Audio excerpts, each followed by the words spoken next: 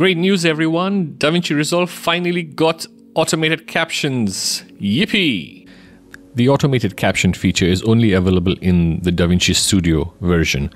It is not available on the free version. To download it, head down to blackmagic.com/support, go to the latest downloads and find the Davinci Resolve Studio 18.5 public beta. Download it for your Mac or your Windows and you're set.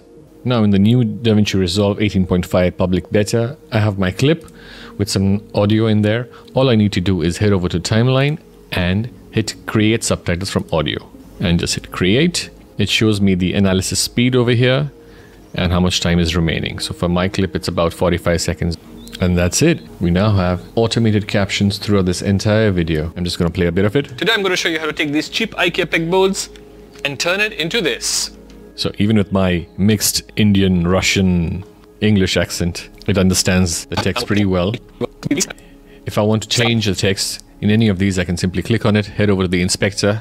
I simply click on that and it appears in the inspector on the right hand side where I can make my changes if any mistakes are there. I can also customize each caption font, face, color, size, etc. If I want to customize the entire subtitle track, I can simply go here and customize everything as I want. I can add a drop shadow. I can change the color of the text. And now all of these are changed.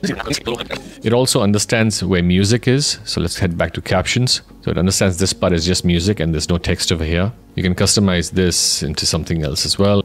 Increase the size. If you deselect that, it goes back to the settings you had set up in the track. This is still pretty basic. The fact that it recognizes all this text and places it perfectly is great. You cannot really customize it and make it like the TikTok ones or the ones you see on Instagram where they bounce. The only things you can change currently are here. That is your character, your stroke, your transform, drop, shadow, background. And that's about it. I'm sure Blackmagic will improve this and give us some more control over this. For example, we can add some sort of effects on top of the subtitles as well. So you don't need to be on the edit page to do all of this. You can also do this on your cut page. So right now it's showing up over here, but you can simply go and click this new timeline actions button and create subtitles from audio and it'll do it over here as well. Well, that's it for this video. I'll see you in the next one.